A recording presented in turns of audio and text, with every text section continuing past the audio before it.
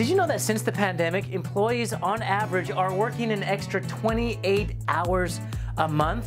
According to the research, some employees are averaging 3 extra hours a day. There's actually a hot term for this right now. It's called e-presenteeism, or the feeling that employees have to be online and available as much as possible, even after hours. Employees at this time are feeling the need to prove their worth by working above and beyond normal work hours. But this always-on digital workplace culture is having an inverse effect on their well-being. Burnout is just on the horizon for these employees if they haven't experienced it already. And by the way, the World Health Organization says that burnout is now a diagnosable mental health disorder, which means that you're going to start seeing some trickle-down policies coming your way. The bottom line is your team is most likely struggling to find balance in this new work-from-home environment. They want to prove their worth to you, but in so doing is putting strain on other elements of their life. A great way that you as a manager can help prevent this looming burnout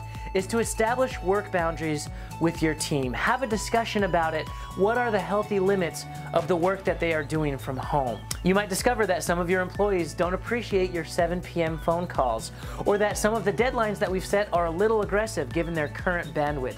Or maybe some of your employees are working extra hours on the weekend instead of spending that time to rest and reset. In a time where all physical boundaries have evaporated, now is the perfect time to establish digital work boundaries to give employees the space they need to do meaningful work. Thank you so much for watching. Be sure to tap into our library for more great content, and here's to a happy workforce.